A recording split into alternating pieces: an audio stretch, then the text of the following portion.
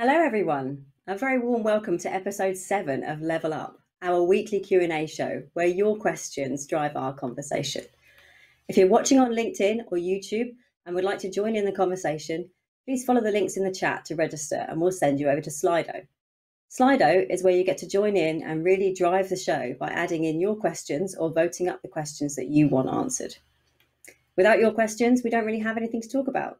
We'll just end up talking amongst ourselves. So head over there and it'll be great to see you. The first half of our show is general Q&A. This week's theme is public-private partnerships, so you can ask pretty much anything relating to that. In the second half, we choose a topic we want to spend a little more time on, and a bit more about that later. So let's meet our panel for today.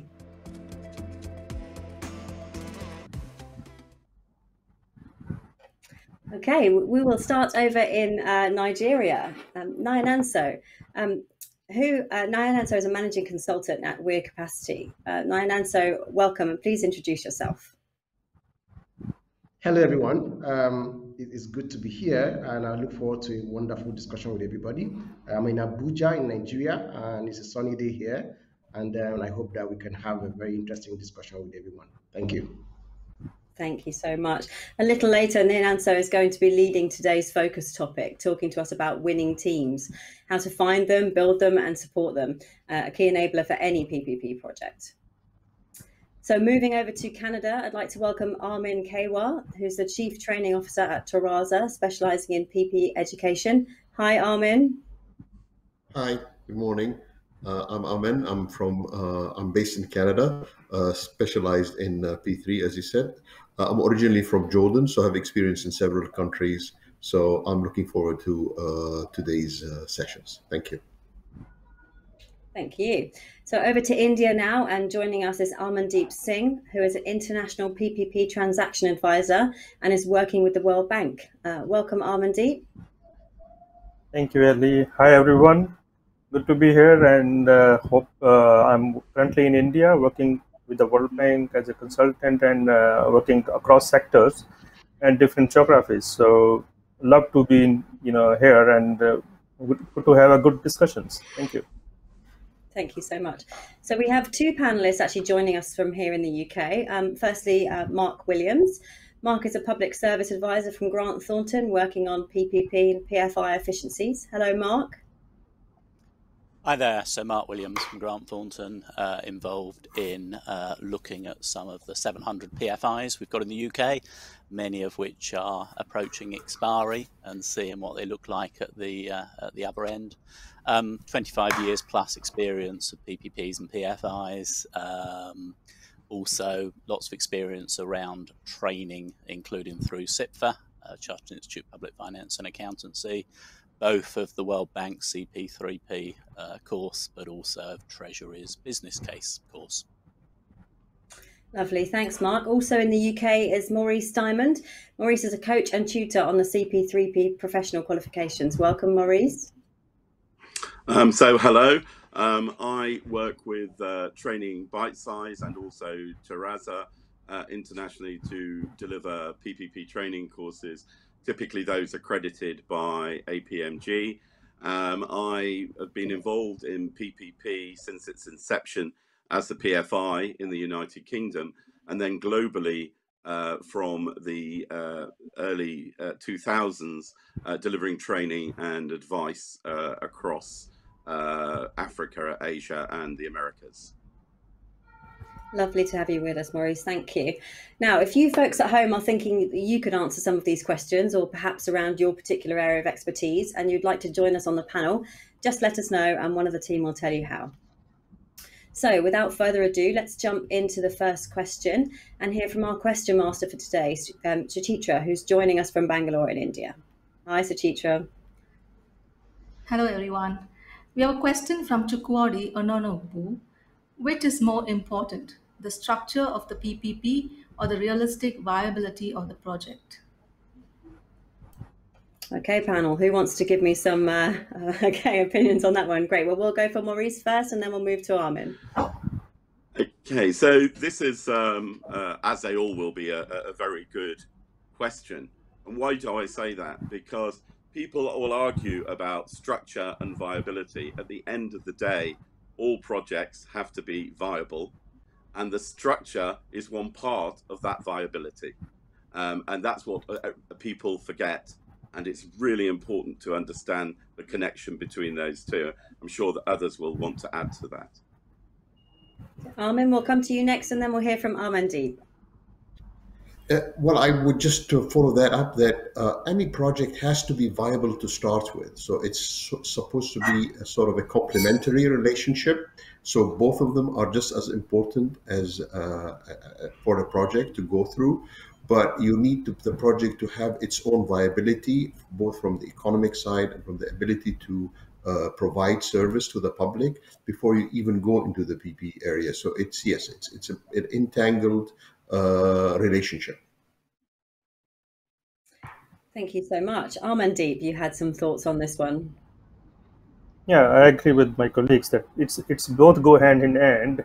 Once the project need to be viable from all aspects, whether it's technical, environmental, social, ESG, financial, commercial aspects, only then you think of structuring. So while structuring, you look at a different structure of the project, whether it's availability payment, user pay, revenue risk, etc., etc. At the end, it has to be viable again. It has to be viable and bankable. So both go hand in hand. Thanks so much. Great information. Okay, Suchitra, then, what is question number 2? We have a question from Romeda in Florence in Italy.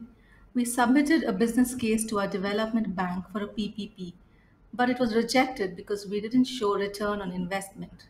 Where can I find out more about building a better business case? Okay, Mark, great. We'll come to you for that one first. So that and then we'll go sounds to like Nia one. Nancy. Sounds like one for me. In that, as I said in the introduction, I also train UK HM Treasury's Better Business Case course, which again is an APMG product, and about 10,000 people worldwide have been through that training course.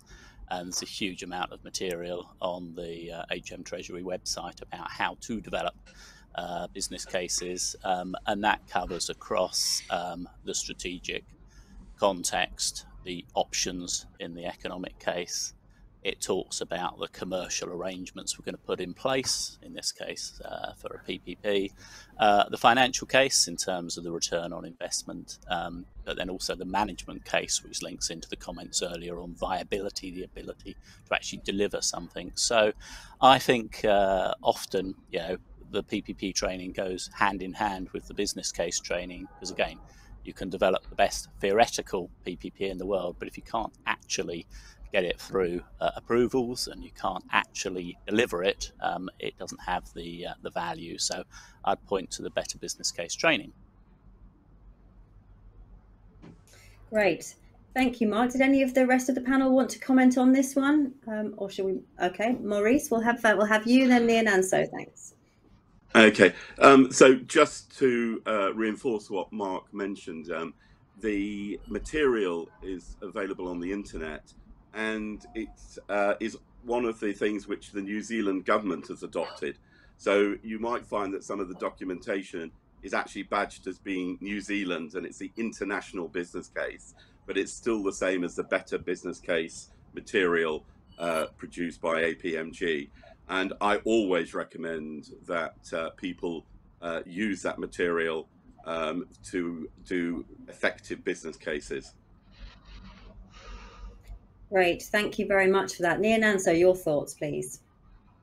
Yes, I mean, the question says we did not show return on investment. I think business case basically means a case for business. So if there's no return on investment, that means there's no case for business. So where can you find sources of building your knowledge on building better business case? Yes, the APMG has provided that, but please don't forget to get advisors, because if it's a public authority that is asking the question, you need advisors to help you do this, because you can read about business cases, but with an advisor you can do a better job of preparing something that would get an approval. Thank you. Yeah, that's great advice. There was lots of nodding going along on the panel there with you, Nia Nanso. Okay, so moving on to the next question then, Suchitra. The next question is from Nofi Barnabas Johanna. How do we maintain the principle of transparency in USPs without a Swiss challenge? Okay, Nia Nanso, it's back to you again for this one. So I have a feeling that question is from Nigeria because we use those terminologies a lot, USP and Swiss challenge. So USP basically means unsolicited proposals, and Swiss challenge is the method the federal regulatory authority uses in Nigeria to make sure that unsolicited proposals are transparent, But the truth be told, unsolicited proposals should not be the normal thing. It should be an exception. So if you have a very good plan and you put these plans identifying what should go for PPPs, then also said proposal should basically be for what you did not capture. But unfortunately, what we have presently is that a lot of projects are going for unsolicited proposals. So what I would suggest in terms of transparency is that from onset, early on, let everybody know. When I mean everybody, advertise it that you have received an unsolicited proposal and you've accepted or rejected because it's part of your plan or it's not part of your plan, then the process to which you're going to procure that partner to become your approved or preferred bidder should be made very, very clear. The Swiss challenge is there in Nigeria to show that process. However, I'm saying without a Swiss challenge, I would say advertise early on so everybody knows what you're doing. That's great. Thanks so much for that information. Did any of the panel, Amandeep, would like to add further to this question? Yeah, so it's very difficult to have a transparency, especially without Swiss challenge. Swiss challenge is basically the reverse bidding process, right? You get the USP and then you run it the market with after accepting the proposal. But without Swiss challenge, it is difficult if the regulatory mechanism or the framework doesn't have the things in place, the very objective outcome of a unsolicited proposal. So the first thing first need to done to fix the regulatory, have a proper guidelines, objective outcomes, and the process of accepting at each phase of the unsolicited proposal. But still, if a country is building a regulation or amending it, so please do have a Swiss challenge or the reverse bidding to have a more transparency. Okay, thank you. We'll just hear from Maurice on this one then, and we'll move on to the next question. Yes, I'd just like to remind everybody that there's more than one mechanism to deal with unsolicited bids. Along with the Swiss challenge, there are at least 3 others that are mentioned within the CP3P qualification. One of my concerns with the Swiss challenge, if I could just quickly mention it, is that the Swiss challenge gives the unsolicited bidder the opportunity to match the best price after the competition has been run. The reality is that most big companies will not participate in a Swiss challenge because they anticipate that they will put in maybe 2, maybe 3, maybe $10 million worth of effort. And then at the end of it, the person that put the unsolicited bid in the first place will be allowed to match that price. And consequently, all of that work will have been nugatory. So in order to be transparent and to show that there's fairness is quite a difficult job. But there are other methods that are stated, and APMGs do state them, other than the Swiss challenge. Thank you, Maurice. That was a really great input. Okay, Suchitra, what do we have for our next question? We had a question that's just come in from Omar Hajel.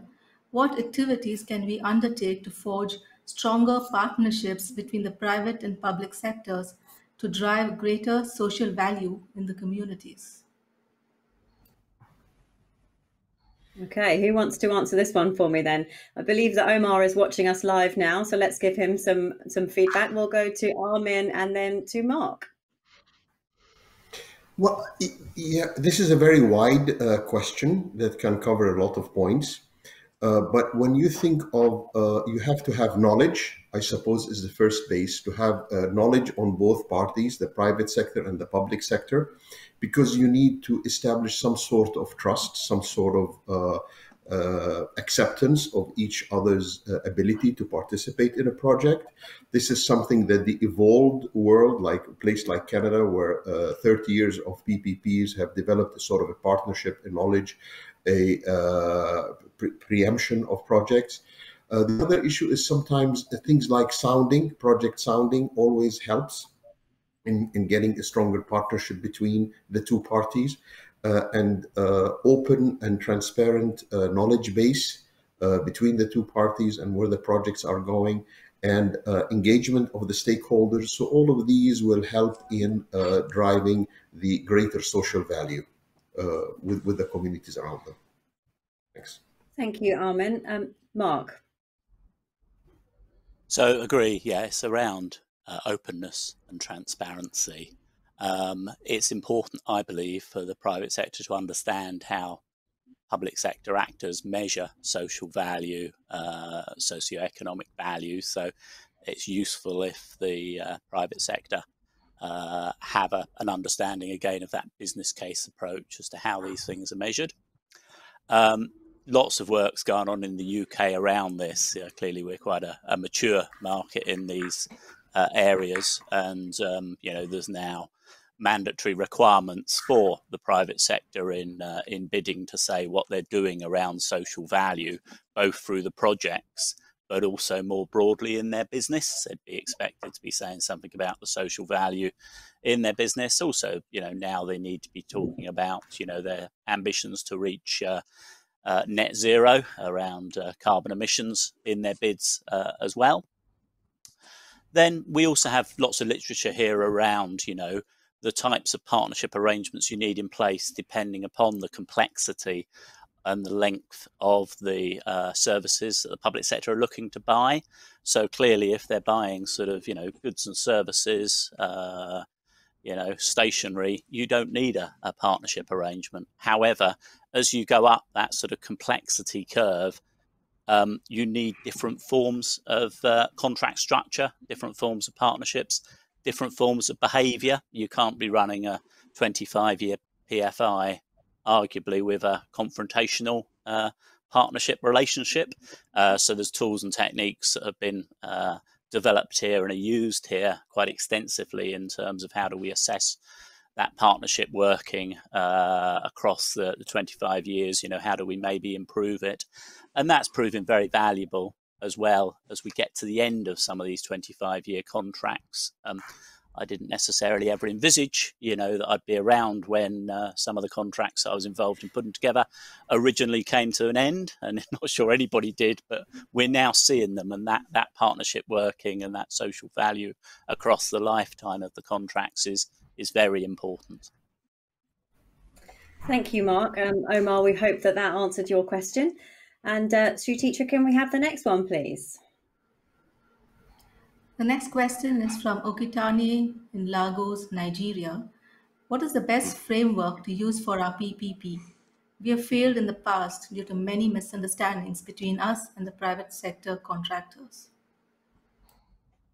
Okay, great. Thank you. Panel, which one of you wants to go first on this one? Okay, Mark and then Nia Nanso, please.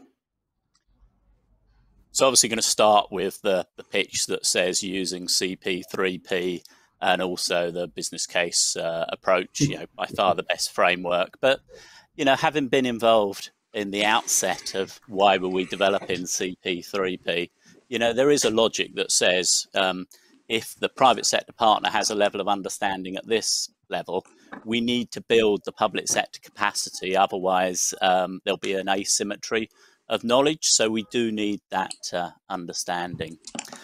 Then, in some ways, it's about sort of breaking it down, to my mind, because, yes, PPPs are complicated, but you can make them a whole lot more complicated if you choose. It's much better, I think, to sort of break it down. And the guide's great in terms of saying, look, this is about design, build, finance, operate, maintain. how you combine those things together, how you do the risk sharing, how you potentially get the benefits of the private sector integrating these arrangements, the due diligence that will be done by the private sector, and how that potentially is a better approach than buying those services individually as towers on short-term contracts. So, yeah, you can make PPPs as really complicated, but actually I like trying to break it down and highlight that most things in public services have been done before, and there is a sort of parallel. And if you look at the towers of individual contracts, this is just a better model to follow. Great, thank you, Mark. So we'll go to Nia Nanso and then Armandeep. We'll hear from you after that, okay? Okay, I think this question links directly with the previous, just immediate past question about partnership, because what really failed, framework is one thing, but what really got you to fail is another thing. So I think first is to identify the area of failure. What failed? Was it because of there was no transparency or there was no respect for the partner? So what I would say is, building strong partnerships so you don't have misunderstandings. In terms of framework, yes, just like Mark mentioned, the PP guide has laid out the processes on what you need to have at minimum. However, in terms of failure and misunderstanding, it has to be about building your partnership, having proper equity, mutual benefits, and also ensuring that there's transparency on both sides. Thank you. Thank you. Armandeep. Yeah, so the question is the best framework. Framework one, what is the framework is all the procedures, processes, and the decision-making process at each phase of the PPP life cycle, right from the selection of the project till its handback. But those frameworks are prepared based on the existing legislative and administrative setup in a particular country. Now, if we have that, we want to amend it, that is a longer way. But going away where the PPP or private sector is getting misunderstandings are happening is because of poor structure also. If the structure and the contract agreement is not clear on each and every event of the PPP life cycle, private sector is always smart. They will take you for a ride. So the structure and the contract itself has to be very, very clear. No ambiguity at all. Thank you, Armandeep. We'll just, Maurice has just put his hand up, so we'll just hear his thoughts on this, and then we'll move on to the next question. So one of my concerns is, as I've worked in different countries, is that frameworks don't necessarily work in those countries. And when I've looked at those frameworks, it's because they've been adopted lock, stock, and barrel from another country with a different constitutional or legislative background. Also, I've seen frameworks that were for roads and user pays projects being taken and adopted again, lock, stock, and barrel for buildings. And this demonstrates a lack of understanding and knowledge by the PPP unit. And the private sector immediately lose confidence in the public sector when they see this happening. Not only do they lose confidence, but they realize that they probably have more knowledge, experience, and understanding, and therefore can take advantage of the of the public sector. So it can lead to problems. So a good framework has to be developed locally. Yes, it can draw upon precedents from elsewhere, but we need to engage with the private sector. They need to have confidence, and we have to build skills in both parties. And Mark and Armandeep and so on have made comments on that, so I won't go back over those. But the critical thing is make sure that your framework is appropriate for your own environment. Brilliant, that's great. Thank you so much. So to Chitra, what is our next question for the panel? We have a question from Ron and Sari in the UK. I am involved in multiple PPPs and we constantly have disputes. Is there an effective way of dealing with these disputes? Right then, panel, effective ways of dealing with disputes. Who wants to go first on this one? Okay, Armin, we haven't heard from you for a little while, and then we'll go to Armandeep and then Nia and Anso for this one.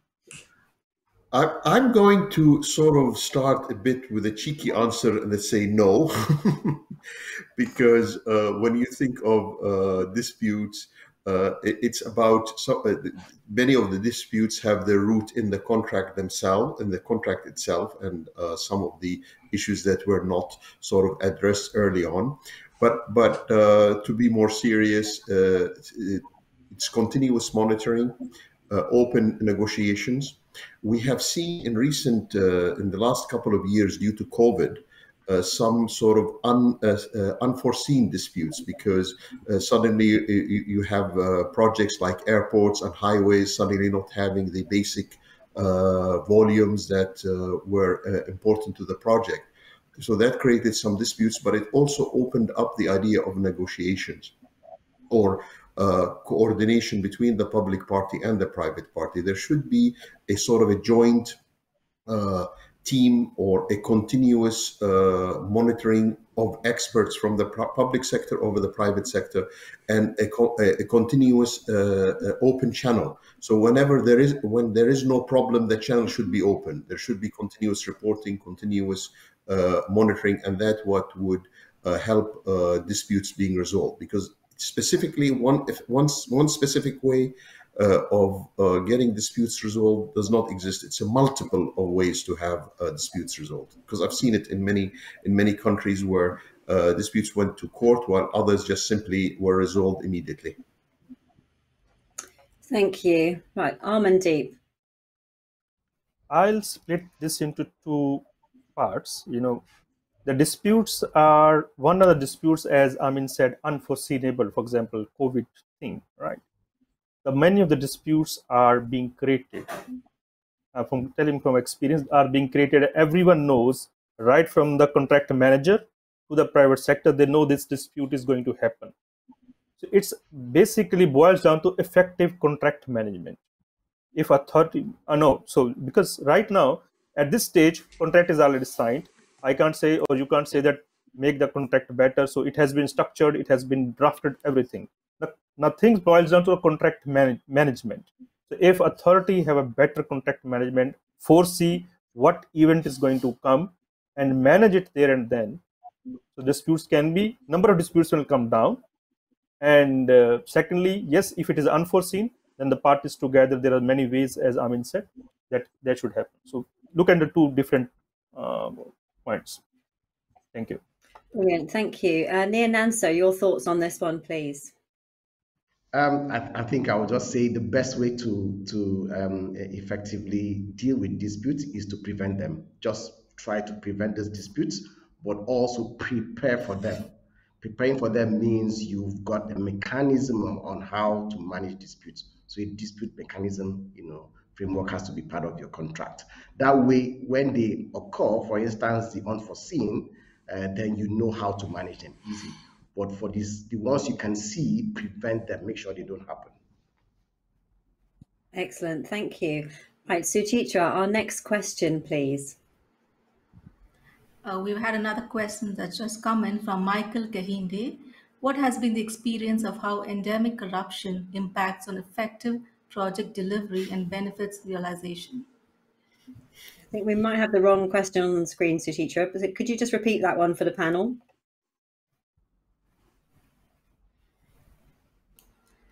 Sorry about that. This question is, what has been the experience of how endemic corruption impacts on effective project delivery and benefits realization? Okay, panel, who am I coming to first for this one then? Maurice, thank you. And then Nia Nanso. Okay, so I'm going to be quite controversial. When we read about PPP, one of the things it talks about is transparency, good competition, and so on, because there are various tools associated with PPP that can drive that behavior. The reality is that a country has to be ready to behave in that particular way, that ethical way, that competitive way and that transparent way.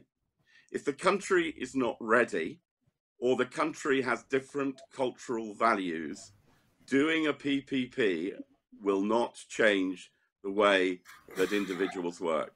And I must give you a very quick anecdote. I was working on a project in a particular country, and the United States government asked me to provide oversight. And on one occasion, they said, can you go and help to negotiate the price? So the price is based on a financial model, and we need to see what the returns are going to be and so on. But when I arrived, they introduced me and they said, this is Maurice Diamond. He's going to help to negotiate on price. And the bidder said, unfortunately, Mr. Diamond, you've wasted your time. We don't do business like this in this country. And I spoke with my brother, the permanent secretary, last week, and we have already agreed the price. So I recommend that you go back to your hotel and sit by the swimming pool, which is what I did. I did, of course, report back to my sponsor, and they were happy that I'd reported back the risks associated with that. But quite frankly, I think that we have to recognize that PPP itself is not going to deal with endemic corruption, unless some of my colleagues here have a different view. I think we'll just hear from Nanso and then Armandeep on this particular question, and then we're going to move into our focus topic. Thank you. I think corruption has huge impact on project delivery and the benefits, because people don't get the benefits of this project. For instance, PPPs have been given a bad name because of the word corruption, and people don't get the value of PPPs as they should. And so, to prevent corruption, it has to be an institutional thing. So it's not a one-off activity, or it's not what you put in a contract. It's something that institutions have to take a decision saying we have to go the right path. And then you start putting in place the mechanisms to prevent corrupt activities. Because whether you like it or not, across the chain of PPP, from identification of project to contract management, there will be challenges in terms of corruption. However, if you put in place a mechanism to identify and nip the corrupt activities in the bud early on, then you can have a successful PPP that will deliver value to the user public. Thank you. Thank you, Nanso. Okay, so Armandeep, your final thoughts on this one, and then we will move on. Thank you. Yeah, so it's always a tricky question. So I agree with my colleagues that this is depends upon the attitude of a particular country or region. But at the same time, I just wanted to request all my colleagues and fraternity in the PPP fraternity that we are currently discussing ESG financing everywhere. E and S has been taken care of since long, but this is a G part. The governance part is being forgotten by everyone. Everyone means everyone. We always focus on E and S, environmental and social aspects, fine. But G aspect is always being forgotten. So need to stress as a collectively approach. So if we stress on the G, the governance of the PPPs, governance of the process, and then taken over, make a mechanism, slowly I think we will evolve and have a better world. Thank you, Armandeep. Okay, so thanks everybody. Great questions and really great advice. It's time to change gear now to our focus topic. So for those of you watching live in Slido, just click on the focus topic tab and enter your questions there for this section. Today, our topic is all about winning teams. Some of us have been very lucky to join a team that becomes amazing at what they do. So it's with great pleasure that I introduce Nanso to share his thoughts with us.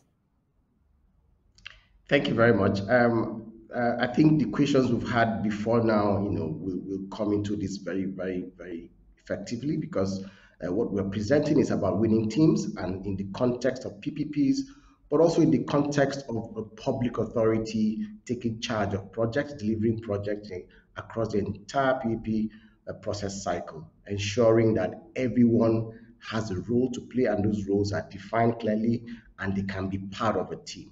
So first, it's about ensuring that everyone on a team knows they are part of a team, but also their perception, is that they are part of a team. Whether there's failure or there's success, they can identify with that failure or success. And so first is that a team, a winning team is a team that performs. And for us to perform effectively as a team in the context of PPPs and in the context of public authority taking charge, everyone's perception has to be that we are all part of a team. Next slide, please. Now, in terms of defining who is on your team, for public authority being the leader in terms of the person responsible across the parties, whether it's private and public, the person responsible for the delivery of projects across the process cycle. The public authority holds the ace, that's what I would put it. The public authority is the leader, is the one that would define failure or success. And so who is on your team? Sometimes we have a situation where a public authority says, okay, we have a project, we hire an advisor, and that advisor, please just send us your report, and we review the report and send it back to you and give you comments. However, how do you ensure that the advisor who does the report is part of your team to ensure that the comments or the outcome of that report is implemented? For example, an advisor prepares a report and gives you a guide on what to do and how to deliver a particular project, and is not part of that team to deliver that project. So the advisor doesn't see himself as part of your team. And so if the main transaction advisor doesn't see himself as part of your team, everyone on the transaction advisory team, whether it's legal or financial, will not see themselves as part of the team. So first question is, who is on your team? And as a public authority, you must define that to influence perception, because if you don't get the perception right early on, to ensure that the transaction advisory team will see themselves as part of a team, preparing projects and giving objective feedback. Objective meaning, oh, this is not looking good, we shouldn't go for this. So there shouldn't be a green light to go to the next stage. You should know that that person is saying that from an objective position and part of a team member saying that, okay, we need to do something different, or we should just shut this down here. Or let's go ahead, meaning if there's failure down the line, I will be part of that failure. So early on, influence that perception to ensure that everyone on the cycle is part of that team, whether it's from the pre-contract stage or the post-contract stage. Interestingly, the post-contract is actually more difficult because you're now an operator and you want to see yourself as part of a team delivering services to the public. So first question is, who is on your team? Define that clearly. Ensure that everyone that has a significant role to play has that perception of being part of your team to deliver a project. Next slide, please. Now, after delivering the project, delivering the perception that I'm part of a team, what does performance look like? For instance, I'll give a clear example. We had a discussion, on the advisory team working with a public authority. We had a discussion on a proposed PPP, and for us, we were very, very clear that they shouldn't go forward with that project. After our feasibility study, we were clear that they shouldn't go for it. But on the political level, there was this heavy pressure that no, we must go for this project. And I can tell you clearly, you're in for failure. But you see, for the politician, cutting the tape and announcing a project is performance. That's where it ends. Everybody claps and we all go home. Down the line, which is the delivery of the asset itself and the service, is the actual value. Whereas we've cut a tape and everybody's happy, and that's performance. So secondly, is defining what performance looks like. What is performance? That way we all have a common understanding what performance is. So early on as an advisor, I'm looking down the line in terms of delivering value. And I tell you, this project is not looking good. So I'm looking at the end game. But you as a politician or you as a leader on the public authority side might think, oh no, we want to sign a contract. We want sign a contract with a private authority, a private party. And so let's just get on with the project and sign, and we'll take pictures, we'll have some videos, and we'll share that. Everybody's happy. However, I am not happy as an advisor because I'm not part of that potential failure. But if I see myself as a team member and I can understand what performance is, then I know that I'm being objective, and the public authority should ensure that performance across board, everyone understands what it means.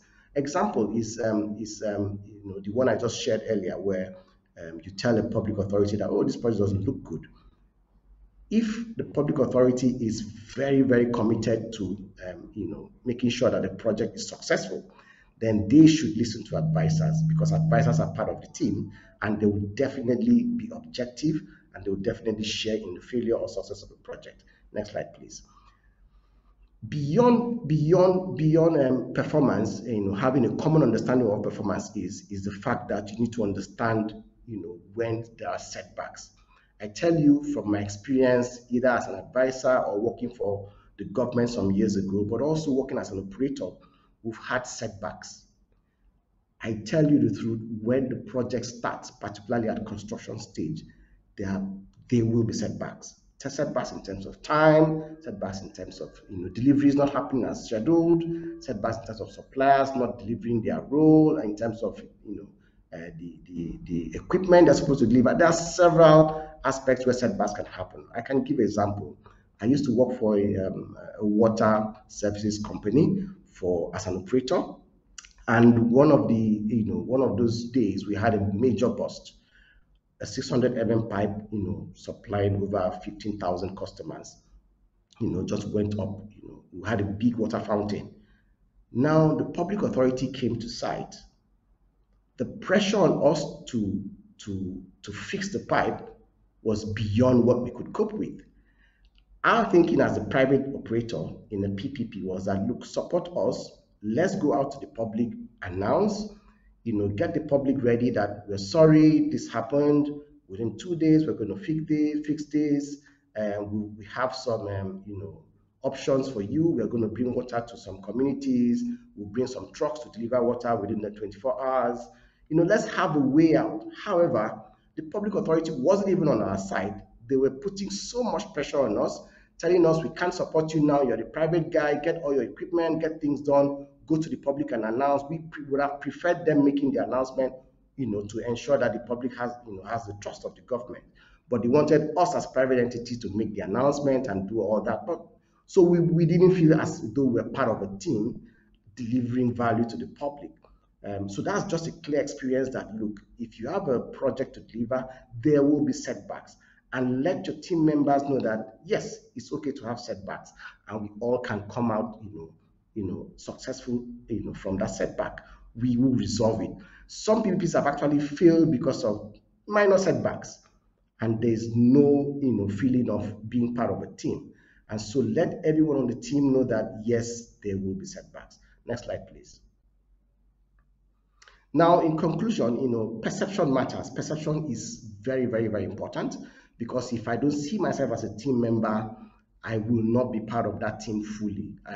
I will not be very, excited about the team. And my being objective, I will just give you my report as an advisor, or do my role as an operator and just leave without looking at the value, delivering to the public. Then also, we don't understand performance. What is performance? What defines performance for everyone? So for us to have a winning team, particularly in the context of PPPs, one, perception has to be that everyone is on the team. You're a team member, we share in the success and failure. 2, we define what performance looks like for everyone and at every stage. Then 3, we can become a winning team over a long period of time. Thank you. Thank you, Nian. So that was great. Really great advice there on how to build the best winning team. So we're going to come to Suchitra now for the first question on our focus topic, and then we'll see what the panel has to say. Suchitra, first question, please. Yes, please. We have a question from Vinod in Dubai in UAE. PPP teams are usually formed of multi-skilled and sometimes multicultural groups. Respect, trust, and understanding, which is crucial to succeed in a project. Okay, panel. Nian, we might come back to you first for this one, and we'll go to Amandeep afterwards, and then to Armin. Thank you. Okay, thank you very much.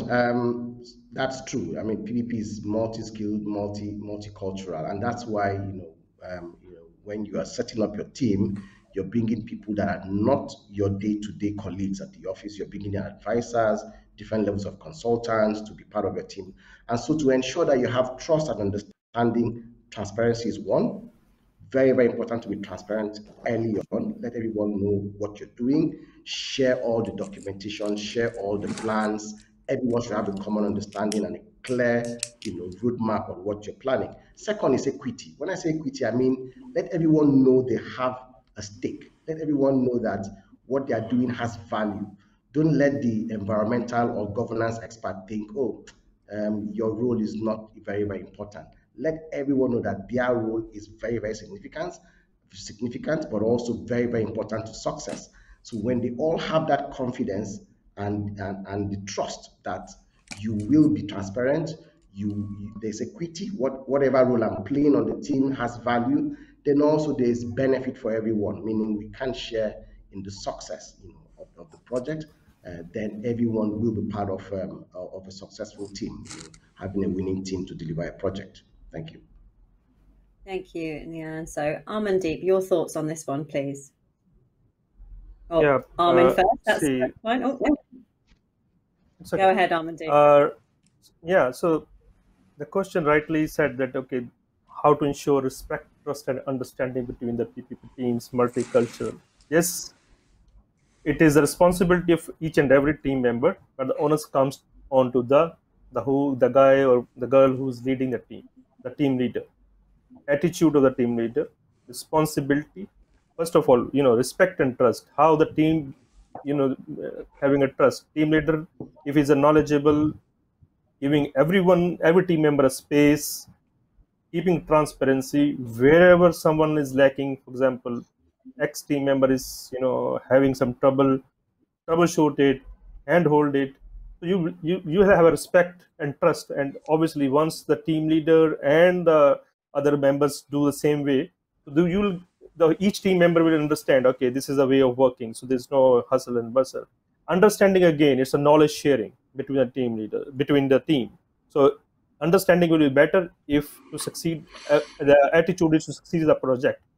A project succeeds means if someone has an issue, so go together. If some problem comes, as Nyan so discussed in the earlier question, so political, for example, pressures. So as a team, we need to tackle it. So the way that you come as a team and trust and make a better understanding and take the project to succeed to the success. Thank you so much. Now, Armin. I would just like to add that defining the roles of the individual always helps. So the individuals on the team, what roles they're playing, sort of helps to have clarity within the team. I noticed also meeting early, sort of like being on the ground level of the project and having interaction in the early part of the development, and meeting the team early on always helps to have a more dynamic team. And add to the importance of communication. So just simple tools to use. Thanks. Wonderful, thank you. We've got so many great questions coming in, so we'll move on to the next one, please, Suchitra. We have a question from Chukuri Ononabu. What would you consider to be the winning team? Is it the collective parties involved in the PPP project, or the different individual parties that make up the PPP? Okay, thank you. Maurice, we'll come to you for this one, and then Nia Nanso. Okay, so I'm afraid it's both.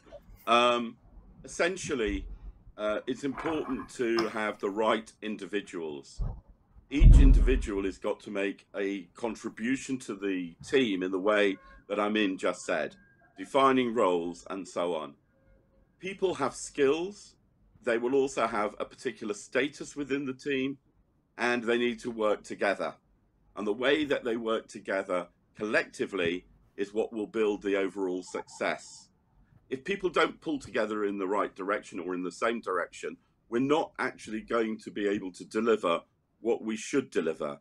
I've worked on projects where we've had two large management consultancies with some of the best experts in the world. but each management consultancy was trying to outdo the other management consultancy, and at the same time demonstrate that the other management consultancy really shouldn't be on the job. And that created, as you might imagine, friction and tension on the team that actually resulted in delays in the project. Now, to be fair, one was a surveying type company, and another one was much more accountancy based with background. Both had a right to be on the project.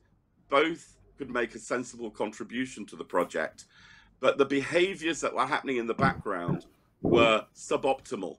So basically, I think what's important is how the individual parties work together to make that collective. Thank you, Mark. Niananso, sorry, Maurice. Thank you, Maurice. Niananso, did you have some comments on this one? Yes. So this speaks to the focus presentation, because when you go into a project, you're going as part of a team. So if you're part of the advisory team, you're part of a team. So for the advisory team, there's a level of, winning. So for instance, you complete your feasibility study, you've won, at that level. However, where it speaks to the focus, presentation is that if you see yourself as the project team, not just the advisory team now, as the project team, then you're not just seeing your winning as delivering a good feasibility study. Your winning is also leading to a contract close, a financial close, but also actually delivering asset and service on the ground. So your winning is over a period of time, and it's something you continuously win because you feel proud that the project I was part of is delivering service, is delivering value. So on one end, as part of individual parties, you can start having a winning as a transactional advisory team, but as a project team, winning is the collective, is the entire team that has been part of that project, from the public side, the private side, the advisory end, the non-governmental organizations that are part of it. Everyone is part of that winning. Thank you, Niananso.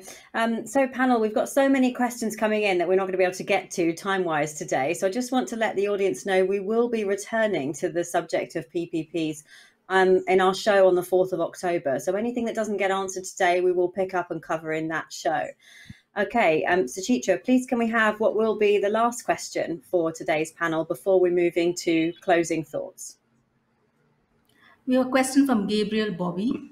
What skills should heads of PPP units in governments have, considering the wide range of expertise required for the delivery of PPP projects, from preparation to contract management? So Mark, you had your hand up before we even read that question out, so we'll come to you first on this one. I think they need a wide range of skills, but also they need the confidence to be able to let others, get on with their work and then challenge where I made the point earlier around people sort of looking to make things more complicated than they are. And I think that sort of played to Maurice's point around one consultancy outdoing another for complexity. So, head of a PPP unit that's confident to say, look, I don't understand this. You're making it more complicated than it needs to be. Can we boil this down into some of the basics? Useful. And it's some of those softer skills we were mentioning just now, the ability to see it as a collective, to pull through the right sort of technical experts at the right time, and understanding that you don't get value for money from a PPP on the day that you sign the contract. That comes over 25 years. So, please don't underestimate the contract management needed, because the benefits come for 25 years. And I suppose finally, just the ability to, again, speak sort of truth to power. So, PPP unit lead, but also able to be honest, open, transparent, and when necessarily challenging with their seniors as well, because I've seen too many instances of the seniors sitting above the PPP unit not being told, what's really going on, whether that's senior civil servants, public servants, or politicians, not really being told what's happening. And obviously in the UK, we've got 700 PFIs done to date, some of which haven't gone as well as they might. And I'm going to say one of the reasons for that is perhaps there hasn't been as much honesty from the people sort of running them, in some cases, historically, to those at the top of the shop. Thank you, Mark. That's really great feedback. Nanso, did you have something you wanted to add to this one before we do the closing remarks? Yes. So first is that, yes, I agree with Mark. You need a wide range of skills as a head of PP units. But in Nigeria and other African countries where we've worked, heads of PP units basically represent the government in a PP project. So they are basically the ones running the team on behalf of the government. And so they're responsible for delivery of projects from the preparation stage to contract management. And so they're part of a project delivery team. Now, what that means is you're going to have quite a number of consultants you're going to work with. So number one, you need consultant management skills, because honestly, you can't be the expert on all the areas of PPPs. So what you need to do is managing consultants effectively to deliver value for the project. It means day-to-day understanding what PPP process is, but also what are they supposed to deliver to you in terms of value. Then people management. There are several number of people that will come into the project that you need to understand their role, ensure you get the best from them being part of the project. Then stakeholder management, all those other soft skills beyond the technical skills of understanding PPPs, you need stakeholder management. More important is politicians and the user public. Politicians have to be managed very carefully because they have a very limited time. But also the public needs to understand the project in a way that they see the value for the general public and not just private sector coming to take money from the public. Thank you. Thank you so much, panel. That's the end of our questions for today. So if I could just come to everybody for very brief closing thoughts on the show. We are almost out of time, so just something very quick from everybody. I will start with you, Armin. First of all, thanks for having me on this panel. I would like to just give an added comments on what I think may be important factors that could add to our discussions. We noticed, for example, in Canada, with the very high success of P3s, is that when you have a P3, when you have a public-private partnership, you expect it to be better and more efficient.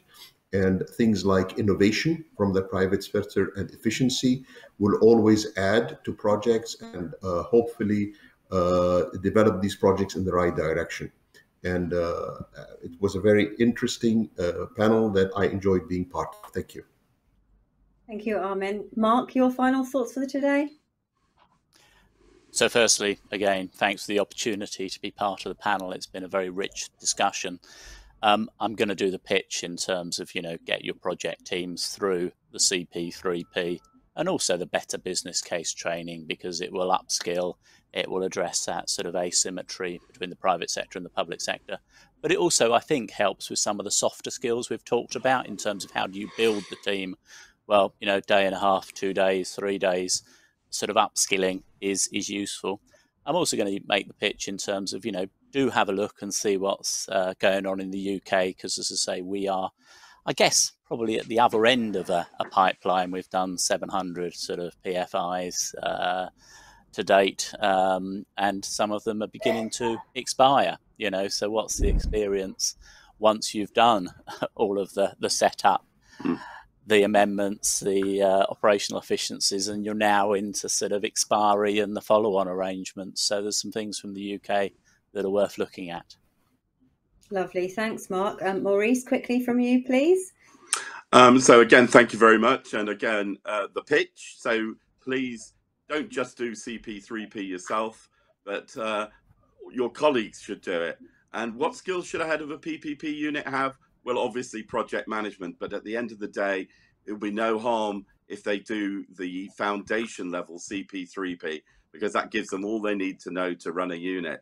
So I recommend that. And just to support Mark yet again, actually, there's a fantastic National Audit Office report that was produced in about October of last year in the UK, which is in fact all about what Mark is talking about, which is the end of PPP contracts and handing back the assets to government and so on.